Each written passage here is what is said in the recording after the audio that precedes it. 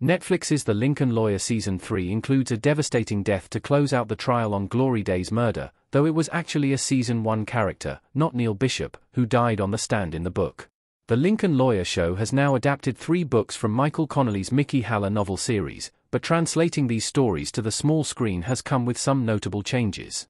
Among the biggest book changes in The Lincoln Lawyer Season 3 from Connelly's The Gods of Guilt is the character of Neil Bishop, who fills the role of a familiar figure. Neil Bishop, Holt McCallany, is introduced into the Lincoln Lawyer Season 3's cast of characters during the premiere's flashback sequence. The flashback establishes that Bishop and Mickey's feud goes back more than 15 years, which plays into them being on opposite sides of the Glory Days case in the present day. Later in the season, Bishop redeems himself when confessing the truth about his role in Glory Days' demise and cover-up with DeMarco. However, this tragically culminates with Neil Bishop dying by suicide on the witness stand, a fate given to a different character in the book. The Lincoln Lawyer Season 1's Detective Lee Langford died on the stand in the books, not Neil Bishop. Detective Lee Langford's corruption was exposed in Season 1. Lee Langford in a car. The Lincoln Lawyer. Neil Bishop wasn't actually a character in the Gods of Guilt novel, as he was written for the Netflix show to replace the role in the trial played by Detective Lee Langford. Portrayed by Jamie McShane, Detective Lee Langford was a supporting character in The Lincoln Lawyer Season 1, having been involved in Mickey's Jesus Menendez case. Like Bishop in Season 3, Langford resents Mickey throughout Season 1, and is ultimately exposed by the titular lawyer for witness tampering after Langford kept Glory Days from testifying in order to seal Menendez's wrongful conviction.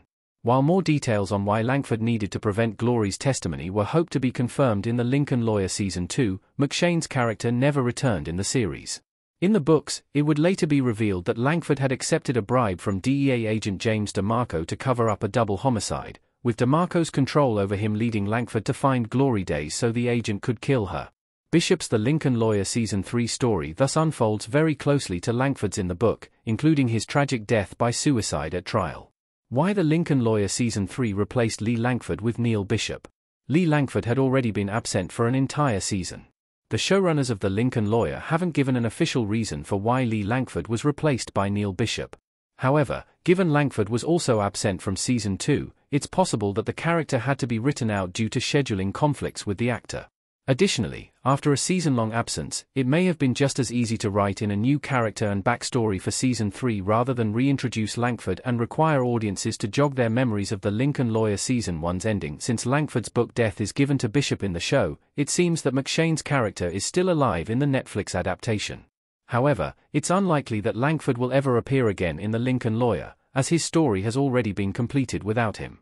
With the mystery surrounding Glory Days' death solved, James DeMarco's death confirmed to Mickey by Hector Moyer, and Neil Bishop tragically taking his own life, The Lincoln Lawyer has closed this interconnected chapter of Mickey's career.